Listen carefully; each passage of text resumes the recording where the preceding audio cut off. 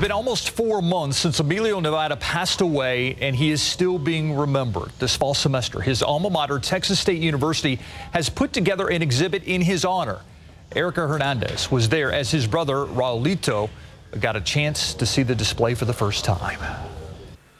It was in the early 80s when Emilio Navaira was a student at Texas State University. He loved the school, he loved the people here, and he loved the staff. And, you know, I think he would just be honored. With the help of Hispanic entertainment archivist Ramon Hernandez, the school has put together an exhibit as part of the Whitliff collections inside the campus library. When they saw what I had, they said, would you be willing to create an exhibit or two down the line? And here we are. The first one's Emilio. As Raulito sees the exhibit, every picture, every item brings back memories. The color-washed Wranglers there.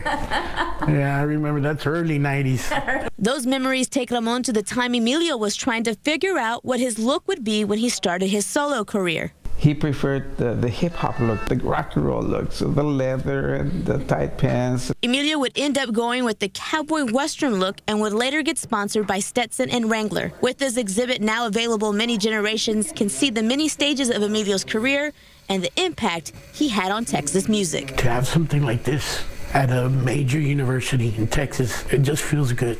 It feels good knowing that my brother is a legend. Now, this exhibit is open to the public and will be here until December 16th. In San Marcos, Ramon Hernandez, KSAT 12 News. Coming up tomorrow at 6, we're going to hear more from Raulito about how the family is doing after Emilio's death and what he is working on now.